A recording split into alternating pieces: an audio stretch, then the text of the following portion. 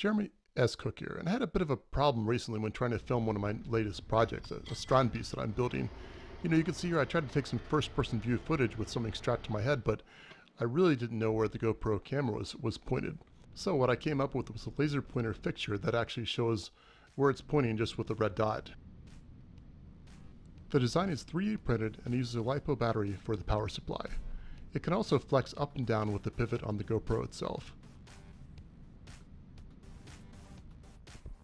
And there it goes on my head. You can see it here. I'm aiming around. It just points toward the center. Yeah, kind of like you're in a video game or something. Looks pretty cool. So first thing, of course, modeled up on Fusion 360. Put a hole for the back that just goes through the mounting hole on the GoPro.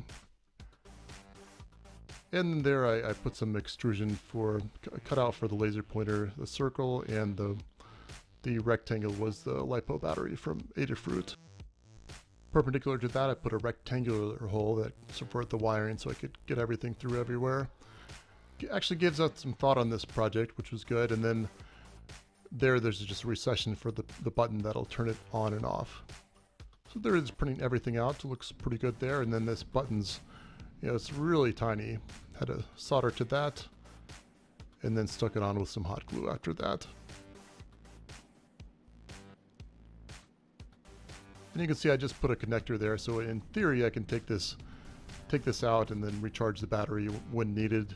Haven't tried that yet, but hopefully it'll stick together.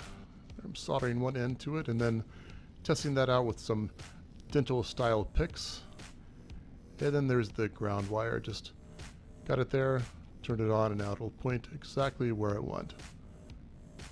Only other step was to zip tie down the wires so everything didn't get in its way. Looking pretty good there, and then I attach it to my GoPro Hero5. Used it in a session earlier, and it works pretty well there too, as you saw. So looks good. You can see it's offset a little bit depending on if it's too close, but as it gets farther away, I mean that difference, that offset of the laser is kind of taken care of by the geometry of everything. So yeah, you can see it looking around there, and let's see it test it out. So I'm walking over there in my shop and doing a little filing. Aimed it with the laser, and then it's right on target. And I could always crop it down later if I wanted to get it exactly in the middle, but good estimates, good enough for a GoPro, which has quite the wide field of view. So yeah, there I'm doing a little work, and then I check it with a laser pointer, and everything looks good.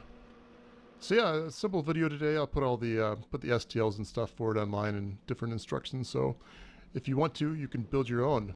Hope you enjoyed this short video. I do all kinds of stuff like this. So if you liked it, be sure to subscribe or just give it a thumbs up or share with your friends, of course. Thanks so much for watching. This is Jeremy S. Cook signing off.